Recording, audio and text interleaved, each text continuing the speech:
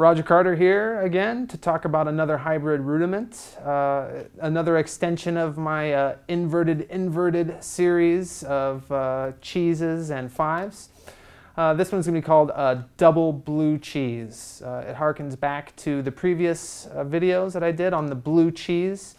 This one is in a grouping of 5. You could consider it a 5-lit or 5/16 notes, but it's 5 notes in this pattern.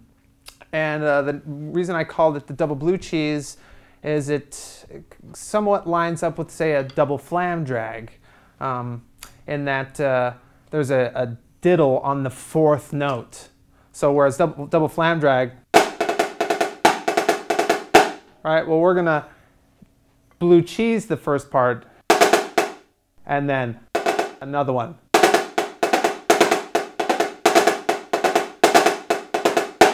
All right, so I have it in a grouping of 5. 1, 2, 3, 4, 5. 1, 2, 3, 4, 5.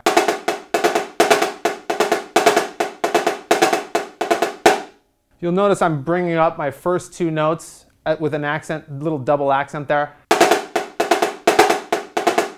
That's one way to do it. You can also keep that second accent low.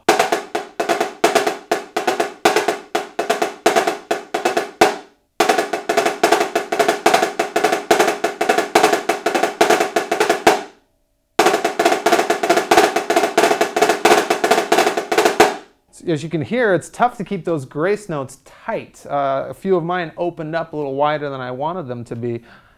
And the challenge with this and all these inverted cheese licks is that from the primary note to the second note, I have to freeze down so that way I can drop in that grace note. You're going to want to put some pressure with the fingertips, of course with the fulcrum. If you're the type of player that really lets go like this, it's not going to happen. It's a lot tougher to play if you're not controlling your implement.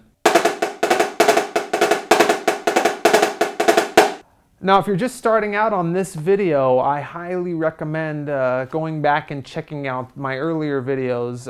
Specifically, you should start with the blue cheese. That one has the best flow and it's the easiest to grasp right away. From there, you can start doing some more of these variations like the inverted fives, inverted cheese.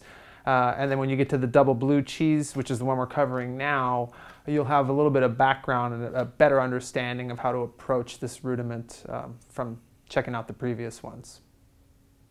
And now I'm going to do an exercise that incorporates the blue cheese and the double blue cheese. So I'm going to play 4 blue cheese, which are a grouping of 3, and 4 double blue cheese, which are a grouping of 5. I'll go back and forth, 4 of each, twice.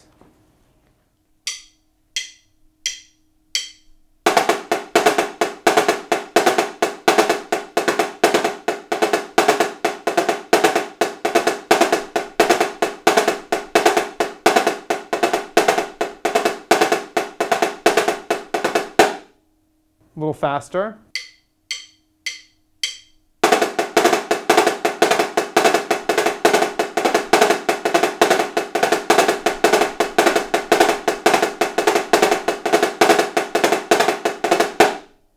A little faster.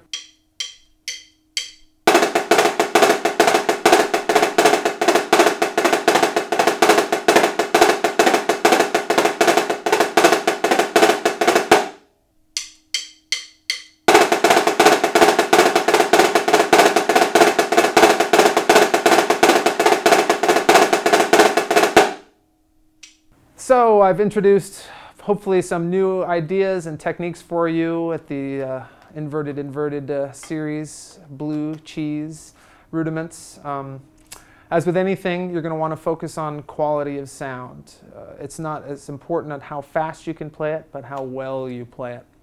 Much more important to play with a nice quality, open consistency of sound rather than just really fast and tight. So the speed will come, but make sure you maintain the quality and the sound first and foremost. And there it is. Have fun with it.